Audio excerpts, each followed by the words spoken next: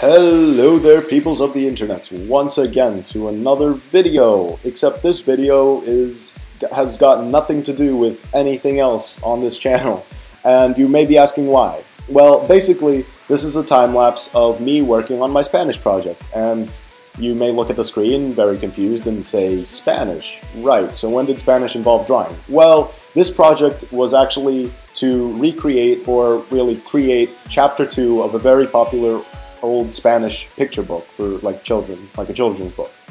So this was me working on it, and I decided to go the ridiculously hard route instead of the normal person, not insane route, which was to, instead of just taking pictures offline and just making them look nice, actually drawing in every single page of the picture book.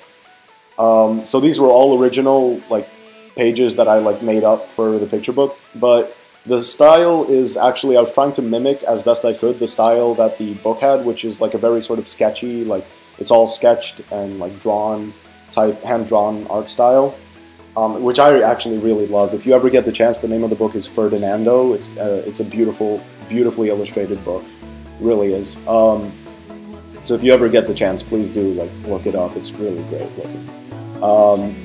But yeah, so this was me trying to recreate it. Obviously, I am nowhere near the level of artiste that the guy that made it was, obviously, but I'm pretty proud of what it came up with. It actually really surprised me because I did not think I would be it would turn out anywhere near as good as I thought it would. But most important, it was really just a great exercise.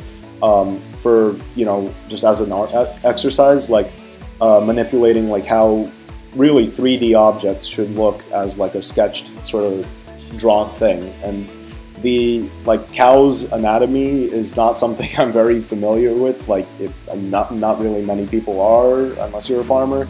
With how it's supposed to bend and move, and to the point that you can actually draw it. So I had to really think about how it would bend and stuff to look kind of natural.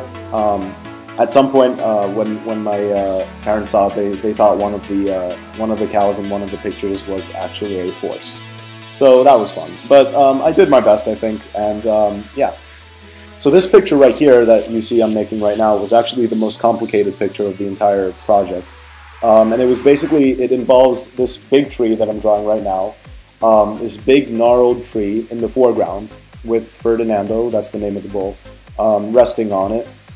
And then in the background, there's a bunch of there's a valley, and there's rolling hills and a little castle and clouds and stuff. But yeah, so there you go. You see how I made the tree trunk. I'm actually really proud of that. I think I can't really speak for the rest of the project, but I think that particular aspect of it, this particular picture, turned out pretty well.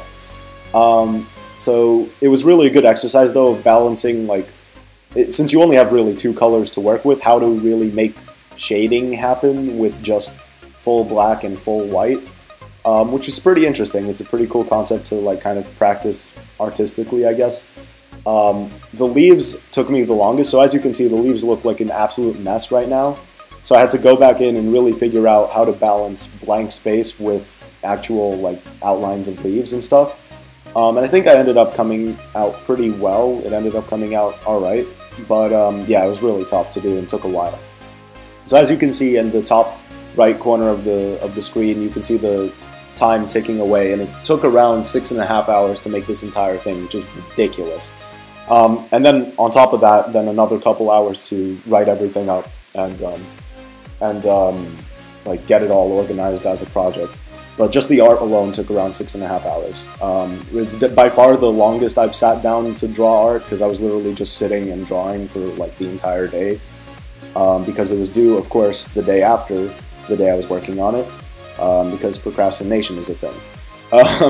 I don't recommend you guys procrastinate, because that was not a good idea of mine. So yeah, this is me working. This was actually, this picture was pretty tough in the sense that it's almost isometric.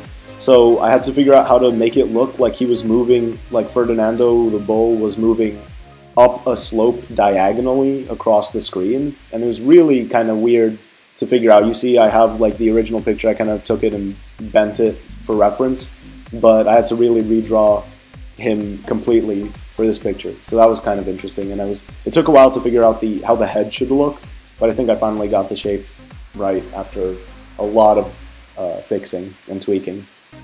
So you see there I'm tweaking some more and some more and some more. At some point, it ended up kind of looking like a gorilla. I think I fixed that, but yeah.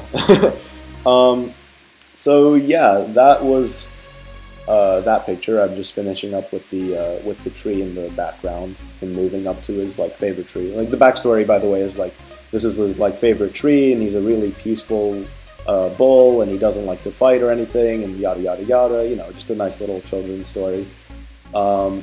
And he likes to relax by this tree.